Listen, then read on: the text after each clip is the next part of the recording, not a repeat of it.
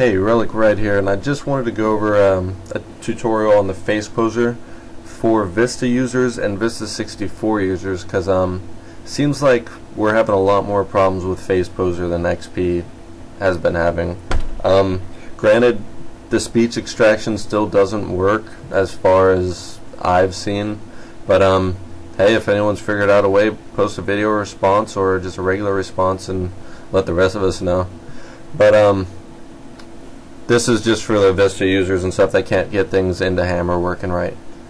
Okay, so first off, you're gonna have to save whatever sound file you're using into your Half-Life directory. You can get this sound file however, but you do want it set up a certain way. You want it set to 44100 kilohertz, and you want it set at 16-bit. So those are two things that you're definitely going to want to set on your sound files. I'm not sure if the 32-bit doesn't work, but I know the 16-bit definitely does work. So what you'll do is you'll come into your Steam email folder.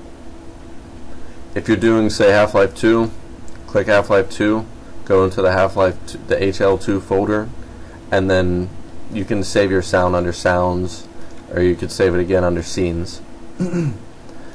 Or if you're doing Episode 2 like me, it's a little bit different. You gotta click Half-Life 2 Episode 2, then click EP2.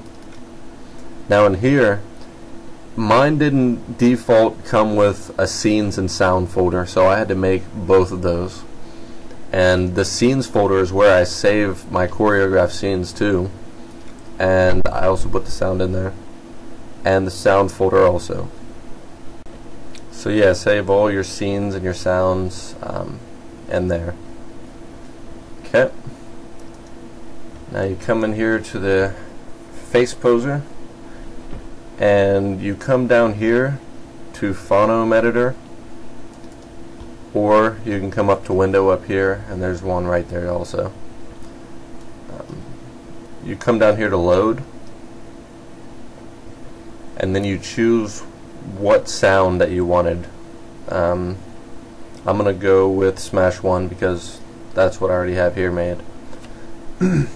So it's gonna load your wave into here, but you're not gonna have any words up here. You're gonna have to click Re-extract, and that's gonna bring up a dialog box that looks like this.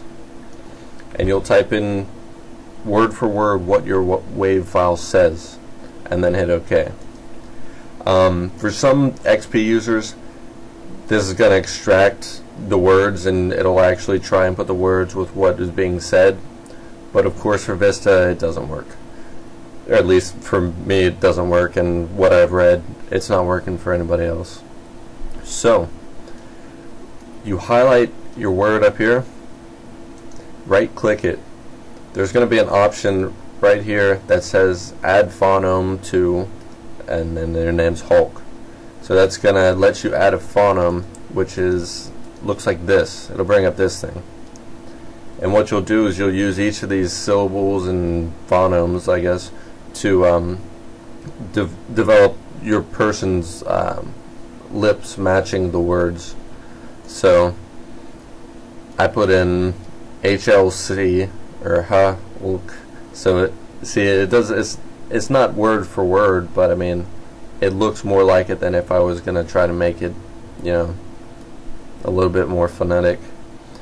But I went through the entire thing, put where I thought each word was emphasized, and then I resized everything. How you resize is you hold in Control, and it'll bring up this little arrow thing right here. You can bring it back or forth, and it'll make it longer or shorter. So you take each of these and you make them longer or shorter to go with your wave file. You can hold in Shift if you want to move it completely if it's not attached. And then after you get that all set up with each of the words, this is what I got. Oh, let me try starting from the beginning.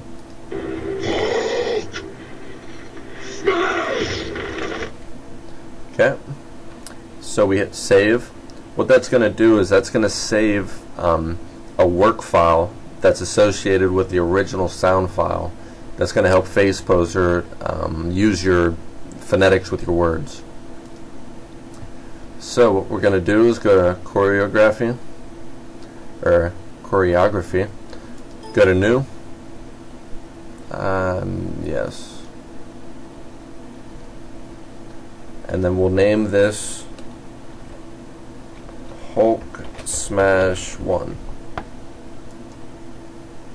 It's going to ask you to add an actor. I'm going to type in Casey because that's me.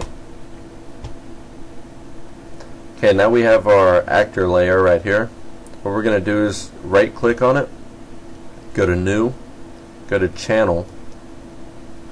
Now you can name this channel anything, the name doesn't directly affect what it does. So we're going to name it Hulk Smash. And it's going to be added to the actor Casey, which is the one we just created. Okay, now we have the Hulk Smash layer. If you right click that and go to your wave file, by this point right here you should have already saved that wave file into your episode 2 folder like I showed you earlier, because that's going to be a key part to getting everything working right. So we're going to name it Hulk Smash, and the sound file is named Smash 1 because that's what the actual sound file I made is named, and then I'll hit OK. So that's going to bring up this field of information right here, and if I hit play, it works. Okay, so this is all set right here for the voice. Now what we're going to do is we're going to save as, we're going to save as under choreography, save it as Hulk Smash 1, and then save. Okay, now come under here under file. This is an important part that I've found for, I guess it might just be Vista users, because this is what actually saved me all of my hassles. Whenever I click rebuild scene image, I don't know what it does, but it makes another file for us, and then whenever I put it in the hammer it works. Whenever I wasn't using this, everything would be just like it is now in faceposer. I'd put it in the hammer and then I'd walk on my trigger and nothing would happen, and I was really getting frustrated with it. So I found this rebuild scene image button somehow. You click that, it's going to build, I guess, an alternate file for a hammer to read, and then we'll go into hammer and start messing around with that.